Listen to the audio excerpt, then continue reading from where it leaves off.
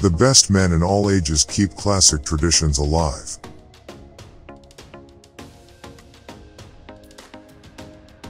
Before you contradict an old man, my fair friend, you should endeavor to understand him. The passions grafted on wounded pride are the most inveterate. They are green and vigorous in old age. Old places and old persons in their turn, when spirit dwells in them, have an intrinsic vitality of which youth is incapable, precisely, the balance and wisdom that come from long perspectives and broad foundations. Nothing is inherently and invincibly young except spirit. And spirit can enter a human being perhaps better in the quiet of old age and dwell there more undisturbed than in the turmoil of adventure.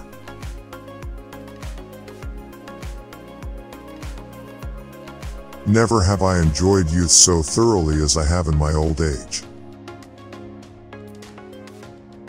What better comfort have we, or what other profit in living than to feed, sobered by the truth of nature, a while upon her beauty, and hand her torch of gladness to the ages following after. Incapacity to appreciate certain types of beauty may be the condition sine qua non for the appreciation of another kind. The greatest capacity both for enjoyment and creation is highly specialized and exclusive, and hence the greatest ages of art have often been strangely intolerant. The invectives of one school against another, perverse as they are philosophically, are artistically often signs of health, because they indicate a vital appreciation of certain kinds of beauty, a love of them that has grown into a jealous passion. Never have I enjoyed youth so thoroughly as I have in my old age. In writing dialogues in limbo, the last Puritan, and now all these descriptions of the friends of my youth and the young friends of my middle age, I have drunk the pleasure of life more pure, more joyful than it ever was when mingled with all the hidden anxieties and little annoyances of actual living. Nothing is inherently and invincibly young except spirit. And spirit can enter a human being perhaps better in the quiet of old age and dwell there more undisturbed than in the turmoil of adventure. The tendency to gather and to breed philosophers in universities does not belong to ages of free and humane reflection. It is scholastic and proper to the Middle Ages and to Germany. Old age is as forgetful as youth, and more incorrigible. It displays the same inattentiveness to conditions. Its memory becomes self-repeating and degenerates into an instinctive reaction, like a bird's chirp. Animals are born and bred in litters. Solitude grows blessed and peaceful only in old age. Even the most inspired verse, which boasts not without a relative justification to be immortal, becomes in the course of ages a scarcely legible hieroglyphic. The language it was written in dies. A learned education and an imaginative effort are requisite to catch even a vestige of its original force. Nothing is so irrevocable as mind. Only the dead have seen the end of the war.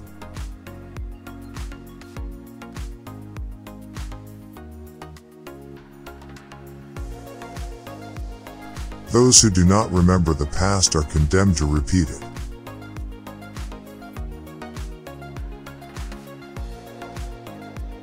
A child educated only at school is an uneducated child.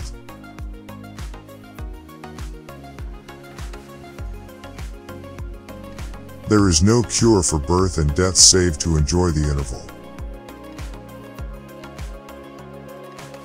We must welcome the future, remembering that soon it will be the past, and we must respect the past, remembering that it was once all that was humanly possible.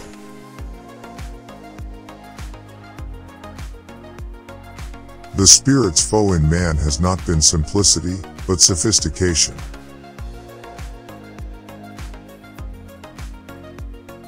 Society is like the air, necessary to breathe but insufficient to live on.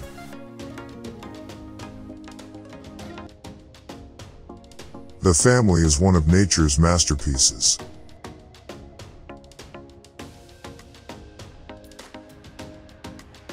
Friends are generally of the same sex, For when men and women agree, it is only in the conclusions. Their reasons are always different.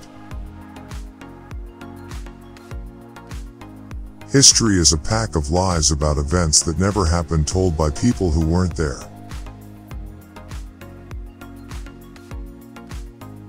To be interested in the changing seasons is a happier state of mind than to be hopelessly in love with spring. A man's feet should be planted in his country, but his eyes should survey the world.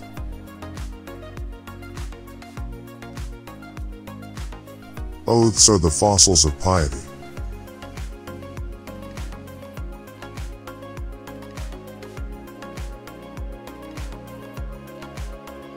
Life is not a spectacle or a feast, it is a predicament.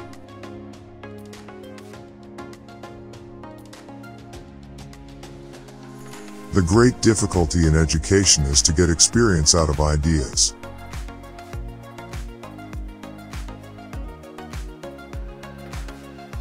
One's friends are that part of the human race with which one can be human.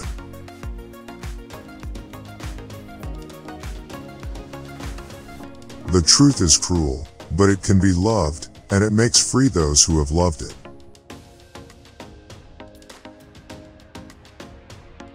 To me, it seems a dreadful indignity to have a soul controlled by geography.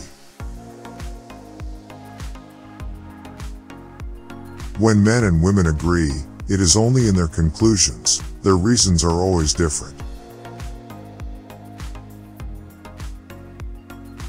The wisest mind has something yet to learn.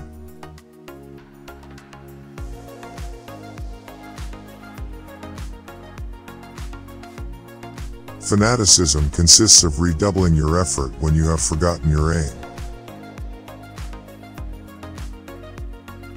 Graphic design is the paradise of individuality, eccentricity, heresy, abnormality, hobbies and humors.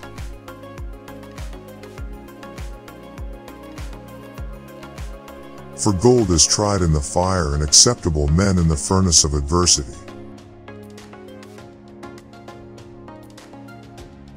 Theory helps us to bear our ignorance of facts.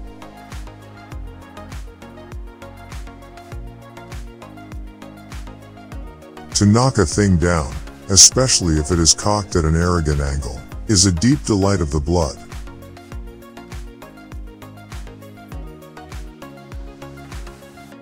An artist is a dreamer consenting to dream of the actual world.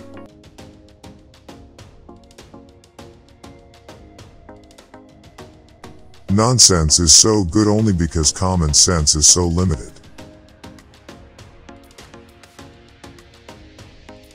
The young man who has not wept is a savage, and the older man who will not laugh is a fool.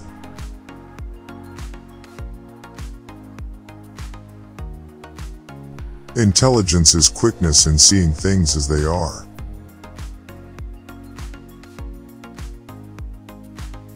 Music is a means of giving form to our inner feelings, without attaching them to events or objects in the world. Fashion is something barbarous, for it produces innovation without reason and imitation without benefit. The body is an instrument, the mind its function, the witness and reward of its operation. Religion in its humility restores man to his only dignity, the courage to live by grace. The dreamer can know no truth, not even about his dream, except by awaking out of it.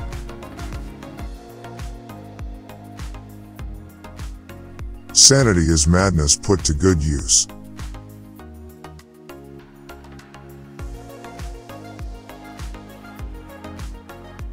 In Greece, wise men speak and fools decide.